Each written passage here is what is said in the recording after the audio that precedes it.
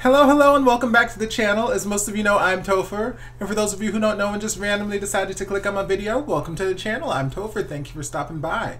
So we're here to do a reaction, and it is Sunday, which means this hashtag Spice Sunday, where we just dive into the amazingness that is the Spice Girls, both as a group and in their own solo careers. So one of my go-to Spice Girl suppliers here on social media sent me this a couple weeks ago. Crystal Bailey, she sent me a couple things. She sent me one video of Mel C singing an orchestral version of her latest single Blame It On Me, which the second I saw orchestral, that just perked up my ears. I'm like, oh my god, I'm so interested in this, and I cannot wait to listen to that. And then she also sent me this from the same session, it looks like at BBC Concert Orchestra, cool, where she's singing Say You'll Be There, Spice Girls. So I was debating which one I was going to do first. So as you can see from the title, we're looking at Say You'll Be There first, and then I'm going to try and get the orchestral version of Blame It On Me out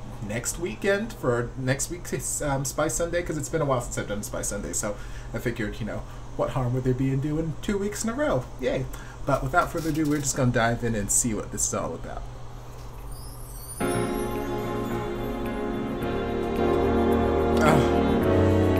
Y'all know I love me a good string section.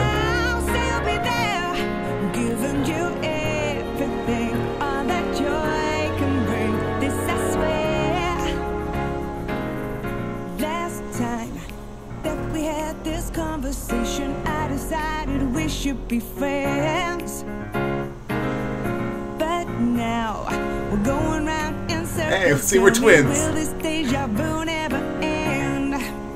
Oh, and now you tell me that you're falling in love. Well, I never ever thought that would be. This time you gotta take it easy, throwing far too much emotions at me. But any fool can see they're falling. I gotta make you understand. I'm giving you everything, all that joy can bring. This I swear. Woo! And all that I want from you is the promise you will be there.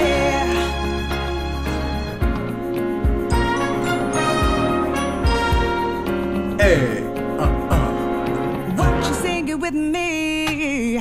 If you put two and two together, you will see what our friendship is for. If you can't work this equation, then I guess I'll have to show you the door. There is no need to say you love me. It would be better left unsaid. I'm giving you everything, all that joy can bring. This I swear, yes I swear. And all that I want from you is the promise you will be there. Yeah, I want you. come on, guitar! Y'all know I love me a good funky guitar.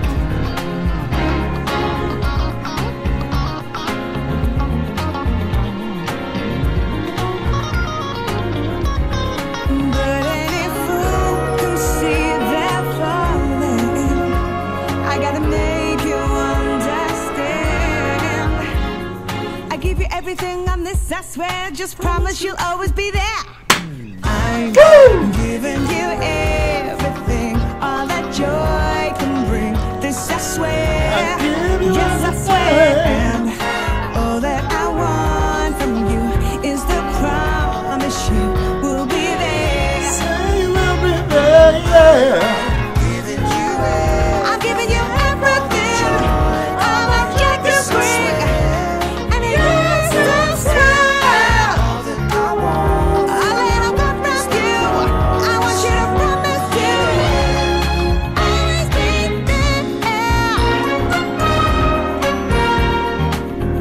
there. See, she feeling it too. Ah, y'all could have gone for another chorus or something. Oh, well, that was fun. I love that. There was something about the orchestration that it felt very, very British, if that makes sense. I don't know how to explain it, but like just from how they chose to orchestrate things and whatnot, like there was just something about the orchestral arrangement that just sounded like it was giving me pops of Austin Powers. I kept seeing Austin Powers in my head. Like the music from Austin Powers, because like Austin Powers, like yeah, it's, you know, funny movie, haha, Mike Myers and all that kind of stuff, but like the actual music in the background, like it's full on orchestra that they got going on for Austin Powers, and it's beautiful, beautiful, beautiful music. Like I think they give you a glimpse of it in the beginning of, it's either the second or the third movie, the opening credit sequence and whatnot. Like at some point he goes down into like an orchestra pit where, you know, whoever's conducting and whatnot, and it's just, dude, I don't know. But anyway, all that aside, something about the musical arrangement of this, just, it was giving me Austin Powers vibes, and obviously I associate Austin Powers with the UK, so like it just felt very, very British. It felt very, very English, and I love that aspect of it. Obviously I love her vocals on it, and just coincidentally, I guess, you know, asking you shall receive, right when I was sitting here thinking the only thing that I'm really, really missing from this is background vocals, just because, like, you know, that's one thing that's, you know, special about having a girl group or a boy group. Like, you've got all these background vocals, background harmonies and whatnot, and as soon as I started thinking about that, like, we were, I think, we were already like 2 verses in and whatnot, and I started hearing this slight little like background vocal in the background, and I couldn't actually tell for a while if I was actually hearing background vocals or if I was just hearing like some instrument being played to, you know, simulate that background harmony line and whatnot, just kind of lowly in the background. But then at the end there, when she started doing the ad-libs, because I was wondering if she was going to do the ad-libs since she didn't have any background vocalists, but then I could hear it clearly. There were like male background vocalists somewhere. I couldn't see them singing in the video, but there were some sort of lower background vocalists who were holding down that chorus so she could do all the "I'm giving you everything, all that joy can bring, yes I swear," and all those little ad libs and whatnot. So I was, you know, asking you shall receive. I'm glad it came along. But yeah, it was a great vocal from Mel, as you know, we always expect it to be, because she's, like I've mentioned so many times, so many reactions I've done, she had the strongest voice of the girls in the Spice Girls. They all had their, you know, distinctive characteristics and what they were good at and what they contributed to the band, but she had that strongest tone to her voice, where she always got those belty parts. She always had those strong, powerful parts, because she just has that voice for it.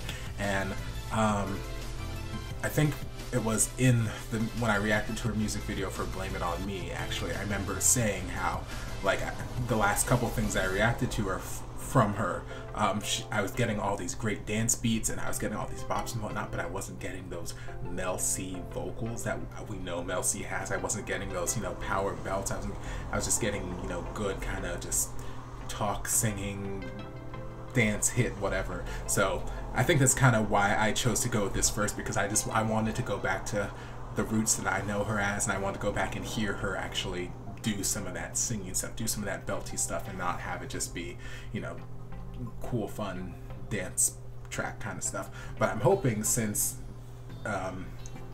when I react to the orchestral version of Blame It On Me, since it is orchestral, I'm hoping that kind of has her change some approach to the vocals and incorporates a little bit more of that Mel C that I love hearing, but we'll find out when I react to that. But yeah, this was fun. It was fun, and you could tell that she was having fun, especially there towards the end, because like when you got that live band, or you got that live orchestra behind you, and you're just feeling that music, like it gives your performance this whole different kind of life to it, and she was just having a good time. So I love seeing that. So yay! So thank you, Crystal, for the suggestion. I hope you guys enjoyed this reaction, or you enjoyed Mel C killing the game still 20 years later after the song was released, you know, doing it all by herself. If you did, don't forget to like, comment, subscribe, share, Turn on notifications to be notified when all my shenanigans get posted.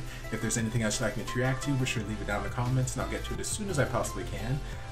If you'd like to support the channel in other ways, you're more than welcome to join us over on Patreon. You don't have to, but you're more than welcome to if you want to. And I'll see you guys in my next video. Love ya. Before you guys go, a shout out to my amazing patrons. I can't begin to express how thankful I am for your support. And if you guys would like to join us over on Patreon, the link is down in the description. I love you guys. Hey guys, don't forget to check out the playlist on my channel for all of your favorite reaction videos. We've got playlists for Morissette Amon, Kelly Clarkson, Katrina Velarde, Tori Kelly, and more, so be sure to check them out.